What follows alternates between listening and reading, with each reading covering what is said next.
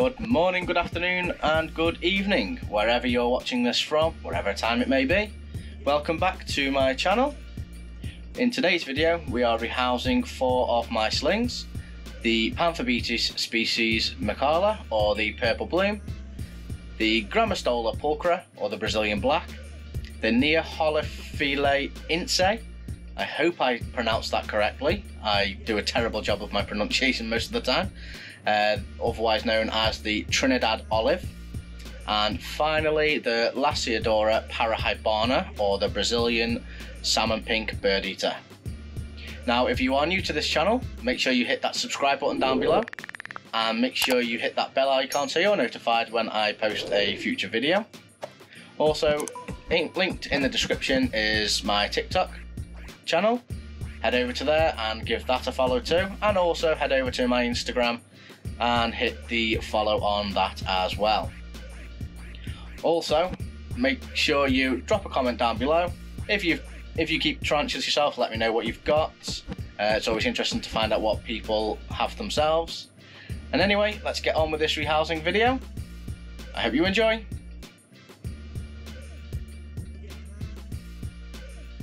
So first up we have the Lasiodora Parahybana, or the Brazilian salmon pink birdeater. Now this one, I very rarely see it out, and he or she will never tend to come and take prey down. Normally the burrow is blocked off and I have to put pre-killed prey in for him, and he'll take it during the night.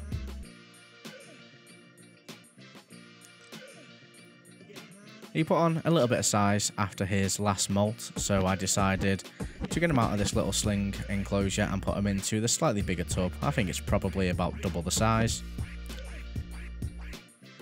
So I think he will much prefer this slightly bigger enclosure with a bigger burrow.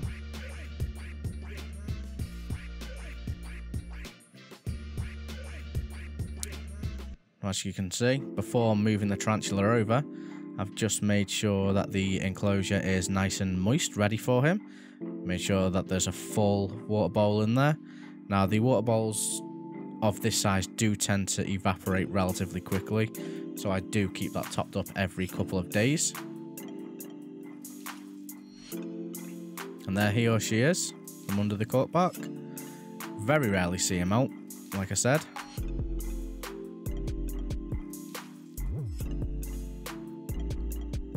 When I got him out of the vial and into this, it was relatively simple, and this one was too. It's never really bolted or anything, this little tea.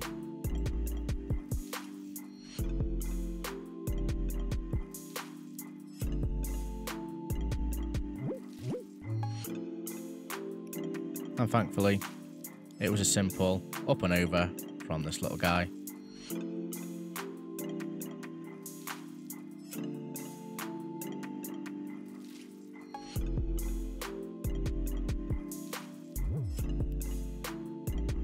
By the time I put the lid on, he did head straight back down that new burrow.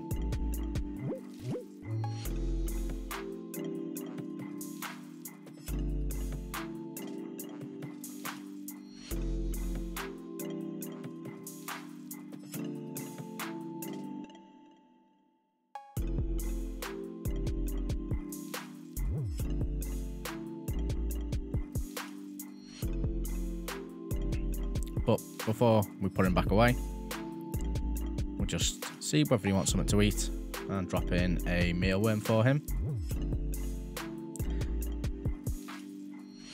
Now, I am recording this a couple of days after filming. He or she didn't eat the mealworm, and I think he could possibly be in pre-molt currently. Fingers crossed he is, and he does molt soon. I know I did take the mealworm out there, but I did put it back in, and I did leave it overnight. But like I said, it wasn't touched.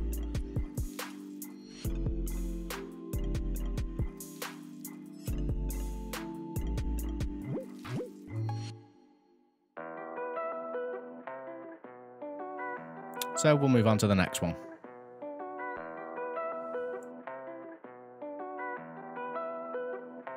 Next up is one of the newest tarantulas in my collection, my Grammostola Pulchra, or the Brazilian Black. He came in this little, what was it, like a petri dish sort of enclosure from the pet store. So I definitely think this one will appreciate the bigger enclosure. As you can see, he was quick to try and get out of that old enclosure and into the new one. Now, in the days since I have had this little guy, he has done a lot of wandering around in that enclosure. He's constantly out, walking about. It's quite nice to see him.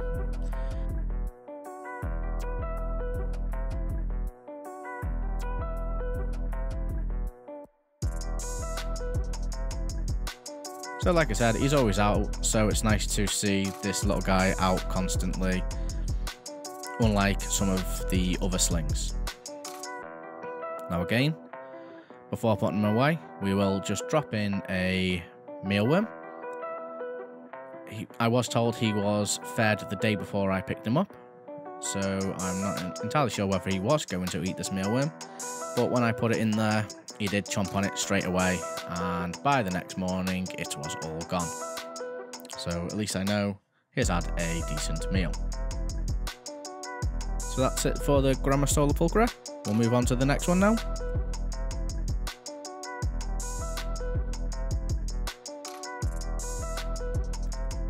Next up is my Pamphobeteus species Machala, the purple bloom tarantula. This is the guy that I was worried about most, especially being in such a small enclosure, and he's relatively big for a sling, now anyway. He has proven to be one of my more bolty tarantulas. A couple of weeks ago when I was feeding the slings, I asked my wife to hold on to the tongs with the roach just while I watered him, or not watered him, filled up his water bowl. Now what my wife did do, she decided to feed him herself, so she put the tongs down and let the roach touch the substrate, and the guy dived straight for the roach. I would really wish I'd have got it on camera, but unfortunately I didn't.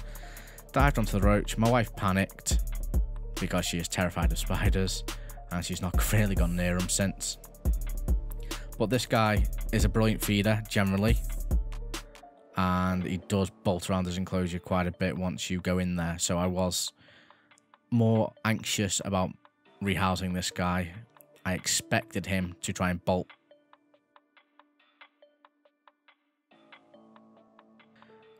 But as you can see, just when he tapped him to try and get him to move, he went for the tongs. He's got a bit of an attitude, this one.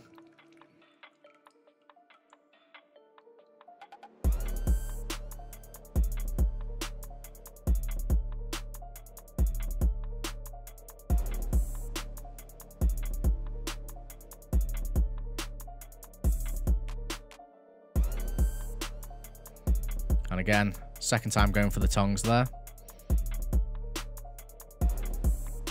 Just trying to get the angle right to get him in.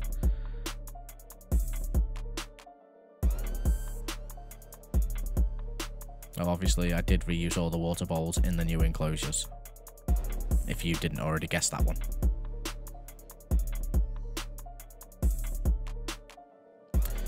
Now, this one was a little bit stubborn, didn't seem to want to go into the enclosure on his own, so I did pull out the vial, get him into the vial, and transferred him over that way. Like I said, out of all of the ones that were rehoused, I knew this one would be a pain in the backside. Got him into the vial, pop the lid on, just make sure he didn't turn and run. Get a decent enough look at him. Unfortunately, there was a bit of glare from the light above.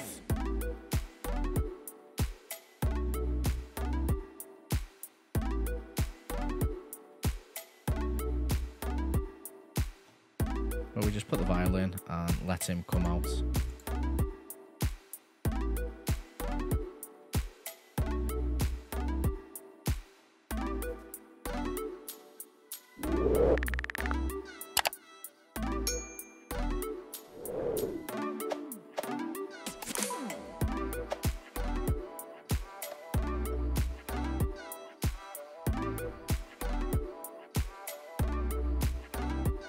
Luckily he went straight for the burrow.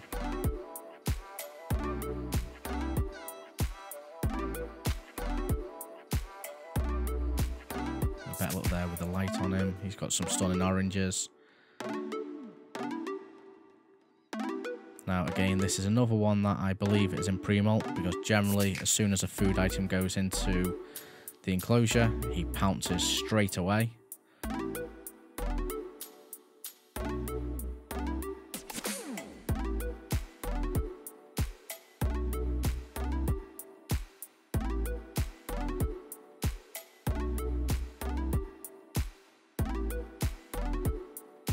It did look like he was going to go for the mealworm here, but he didn't. I did end up taking the mealworm out later on in the day.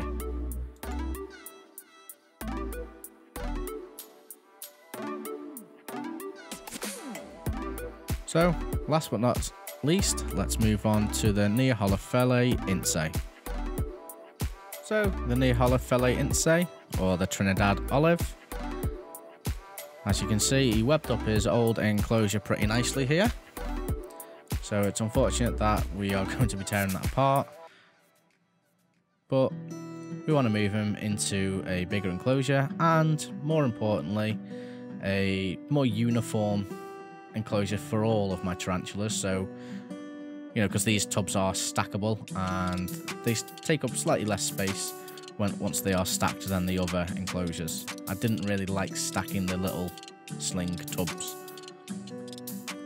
So as you can see, he was straight up and over.